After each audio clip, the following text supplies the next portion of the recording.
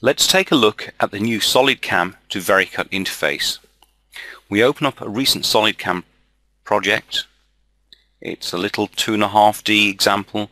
We machine this part from the top, flip it over, then from the underside.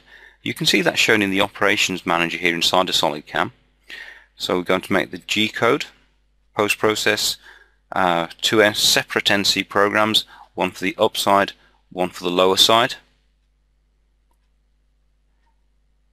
And we access the VERICUT simulator through here, G-code simulators VERICUT, and this is the dialog with lots of functionality on that we need to take a look at. So the first thing we do is we look at the template.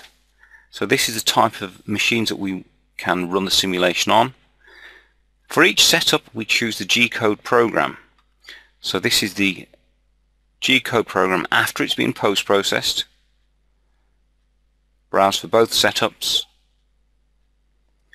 Then we have some additional options here regarding the solid export, and we just hit Run VERICUT to prepare all of the data, and VERICUT starts.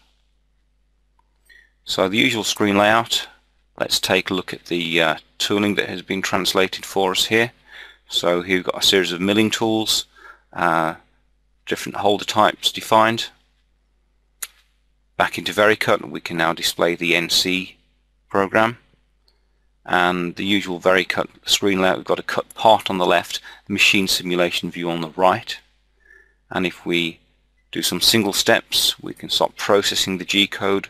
We then just hit we hit play, and VERICUT runs with the material removal and machine simulation running until we hit the M code for the end of sequence.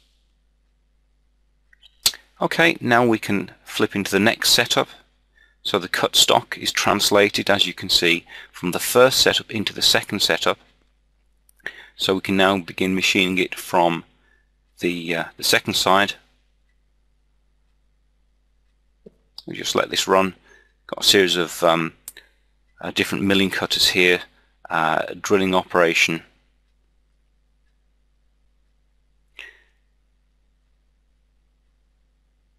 There we go, and we can see that it's showing us the cut part. We get the machine simulation running too, and if we do some dynamic rotation we can see that we've got a true accurate view of the part, just like you get from the CNC machine.